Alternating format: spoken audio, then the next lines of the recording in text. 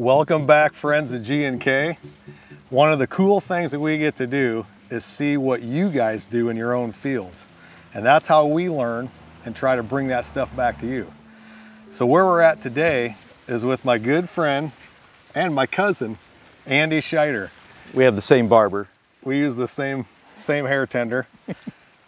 We're in Andy's plots at Syngenta, just outside of New Haven, Indiana.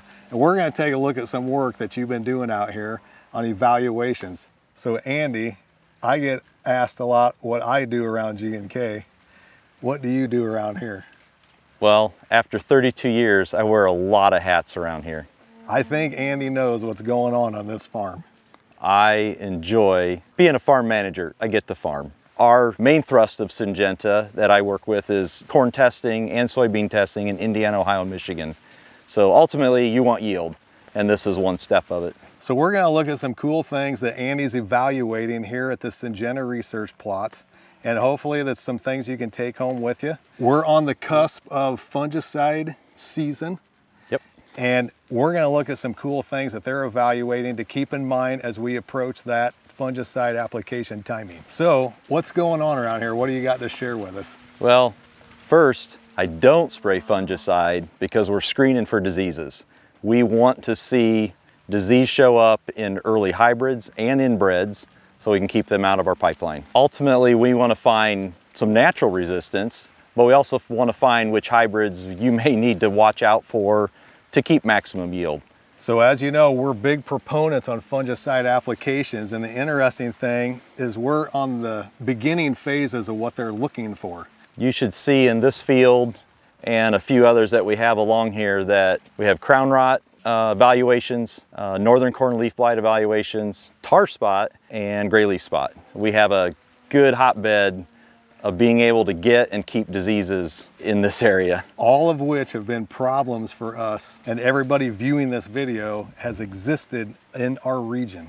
We're going to treat, we're going to recommend you treat. They're going to see what hybrids do in the absence of treatment. So it'll be a really good learning opportunity for them as they see their hybrids develop. So I think it's very interesting that you're evaluating crown rot, because I think that's a hidden loss that people don't realize exists. Crown rot comes on by fusarium and pythium. Oh, we got that in the soil. Which is soil borne, and it's exaggerated by wet or poorly drained soils. And especially and compaction. Especially for prolonged wet. Prolonged periods of wet. Now, unfortunately, fungicides do nothing for crown rot, but I think it's something to pay attention to, because certain hybrids will have better tolerance to crown rot than others. And knowing what your soils are like, do you have heavier soils, wetter soils, poorly drained soils? Do you struggle with compaction? Understanding what can tolerate crown rot could pay off big in the end. We don't want this hybrid or this new hybrid we sell you or your neighbor to fall down after 5 years of good weather.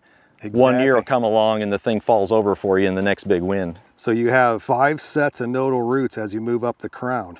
So you can move backwards to forwards. So this would be a 5, this would be a 4. And these are the ones that matter, 3s, 2s, and 1s. So the 1, 2s, and 3s are what pumps up all your nutrition, the majority of your nitrogen. So that's the crown of your root. And when that crown rots, when that injects fusarium and pythium, that crown rots and it shuts down your xylem and phloem so you don't translocate nutrients and water. And it prematurely kills the plant. It's very important to understand what conditions you have, and even if you experience crown rot. So this has very good pith right now and good xylem and phloem. Like, this is a very healthy stalk. You won't see rot till late in the season. And so I'll be really curious to see your evaluations on which hybrids can tolerate that. I want to invite you back later to see how we see some of this corn progress in their disease. So you can spray all the fungicide you want and it will not affect crown rot. It can drive a little bit of plant health and it might hang on longer, but it will not prevent crown rot from occurring. Good to know. Well, Greg, here we have more fields. We're just checking it as inbreds to make sure for northern corn leaf blight. So we'll specifically have that disease in here. As the season goes, We only put it on a few plants, but you'll see it blow through the plot. Fortunately, that is one of the main reasons we spray fungicide on corn, is for northern corn leaf blight. Greg, I like it when we all recommend fungicide, but really we'd love to see you be able to pick a hybrid that has some resistance or know which hybrid you need to watch out for. Which is important, and knowing and working with your seed guy brings a lot of value. Greg, what I really want to show you is my early planted soybeans.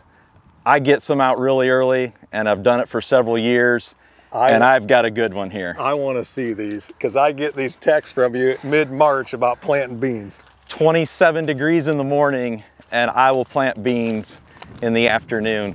I came out here on March 28th.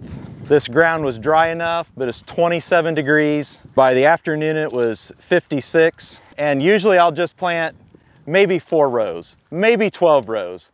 I put in 6.5 acres that day, and I bet you I could have planted all of it, and I probably should have.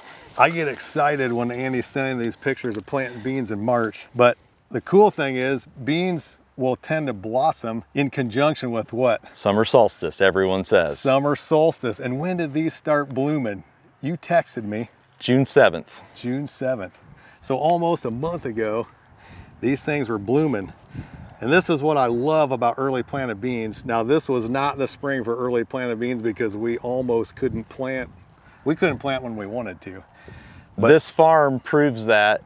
I planted in March, never planted a single seed in April, waited clear till May 21st for the next planting, and then finally the rest of the beans were planted on June 11th. Is that familiar? So the pod set that you see already for the 1st of July, and we have the whole month of July to vegetate yet. They're going to continue to add trifoliates. They're going to continue to add more nodes, more pod set. I'm really excited about the potential of these. I haven't been frosted off, and I should have been. I don't understand, but it's been 6 times that I've planted in March. Planting early, you can't really spray early because we don't really have the weather for it. It's snowed twice since I planted them. But I came out and dug some up on April 10th, and they were still good ways underneath the ground. And so I sprayed to get down a residual. Then they came up on they started to come up on April 17th. Not real even, but they were starting to crack through, and that was a little early. I got a little worried. This is a testament to seed treatments for what they tolerated planted in March to be able to get to this point today. I hope that's what it is. Maybe it's a little bit of luck that I can get this to come out and grow, but it's been 6 years now that I've tried this, and it's made it. I'm super pleased. The only thing I noticed, you have pretty good Japanese beetle pressure out here, but you're going to spray tomorrow. Great opportunity to put an insecticide in. Yep, we've sprayed twice. I'm getting some water hemp coming in, so I wanted to see what I should spray. These are Extend beans, not my normal thing that I would do. I really like the Enlist, but should I add an insecticide to it? I sure would, given your potential and the amount of pressure. Greg, should I add a fungicide if I'm going to add an insecticide? Well, so that's a great question, and we get this every year. So timing on fungicide on beans is pretty important. The easy way to figure that out is you count your nodes. So what you want to do is you want to come the 4th node down from the top. When those pods are about a ½ inch long. You've already got pods. You've already got pods. When pods are a ½ inch long, the 4th node down, that's your beginning window of fungicide. So the answer is you could be putting a fungicide on these already, and it's the 1st week of July. Okay, we're gonna add it. Greg, I want to show you quick how residue matters. Look how the beans are what looks to me like stunted, and you get right to the end of this plot and it jumps up about 8 inches. Yeah. There is no residue here. This was a walkway, and that was end rows that had full sun from both sides, and I bet it was 300 bushel corn planted this way, and it's so thick a residue, absolutely zero residue. That's really interesting. And luckily, that range is border. This one's for data, so hopefully I didn't screw it all up for them.